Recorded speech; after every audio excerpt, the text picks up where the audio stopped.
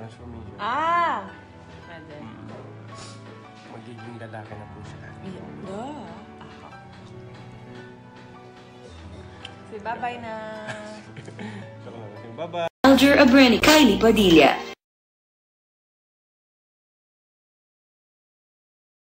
Kasi iyak na pasasalamat talaga. Thank you talaga. Palagi siya nandyan. Kapag wala na ako makausap, siya talaga yung nandyan.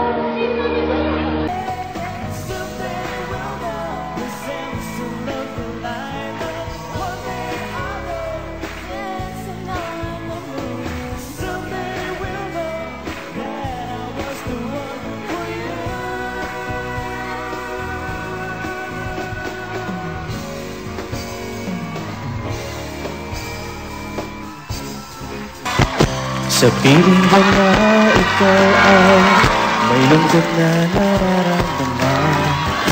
Damdamin mo ba hindi maintindihan? Nandito lang ako,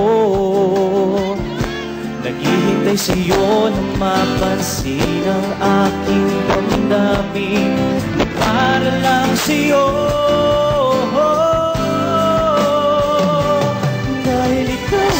Sigaw ng puso ko, ikaw ang nasa isip ko. Ang nais ko ay malaman mo na ikaw ang tanging pangarap ng buhay. Pag-ibig ko sa'yo ibibigay. Ang nais ko ay malaman mo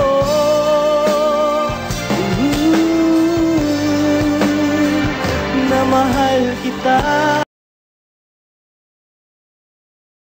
Usap-usapan ngayon sa social media ang video kung saan makikitang magkahalikan sina Aljur Abrinica at ang babaeng nalilink sa kanya na si Cindy Miranda.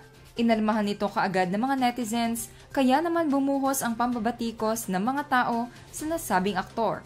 Awang-awa ang lahat ngayon sa sinapit ni Kylie Padilla o mas kilala bilang Reyna Amihan ng Encantadia, na siyang may magandang career noon at ayon sa netizens, nasira ng bae. Lalo na at masyadong mainit ang eksena sa nasabing palabas na iyon. Kaya naman, mas lalong nasaktan ang mga supporters ni Kylie nang mapanood nila ang video na nagkalat sa social media. Ang video na ito ay kuha sa bagong movie ni Aljur Abrinica at Cindy Miranda na Nerissa, kung saan ang kanyang leading lady ay ang babaeng itinuturong dahilan ng kanilang hiwalayan. Nanggaling ang naturang clip na iyon sa movie trailer na siyang inilabas ng Viva Films at inirepost ni Aljur sa kanyang social media account. Hindi nagustuhan ng mga netizens na sa gitna ng issue ng hiwalayan nila ay nagawa pang mag-post ng ganitong mga eksena ng nasabing aktor. Ito ang mga naging reaksyon ng netizens patungkol sa video clip na ito. Kung di mo lang sana aljur binuntis agad si amihan, edi sana may Encantadia pa ngayon. Tapos ngayon magbe-break kayo? Gamitin mo ang brilyante mo amihan, tanggalan mo ng hininga yan. Nanira ng programa, nanira ng career, tapos mambababae at pamilya naman ang sisirain. Kumusta naman ang distorted na morals mo? Pandemic na, wala bang wholesome, not practicing social distancing? Naku, patulfo mo na Idol Kylie si aljur. Ebidensya niyan, naniloko ka. May pakain-kain pang tahong nalalaman ay? For the sake of your kids, sinakripisyo ni Kylie ang showbiz para sa inyo, especially sa'yo. So it's time na ikaw magsakripisyo. Okay lang kung hindi para kay Kylie, pero sa anak nyo na lang. Mahirap mabuhay ng single mom or dad. Ganda ng asawa mo, pinagpalit mo sa isang starlet na hindi naman maganda? Ito naman ang actual interview in English ni Kylie Padilla sa GMA Network News. Every family goes through a lot of challenges and sometimes we think that it is only the couple that goes through the ordeal. We forget the kids and the people that are involved in the family. In the past few months, our family has gone through the process of recovering, healing, and moving on. All we need right now is respect. First and foremost, on the decisions we have made as a family, and respect for each and every member of our family. To Aljur, who is the father of my two wonderful boys, most especially to Alas and Axel. Aljur and I are working on healthy co-parenting relationship together for our boys' sake.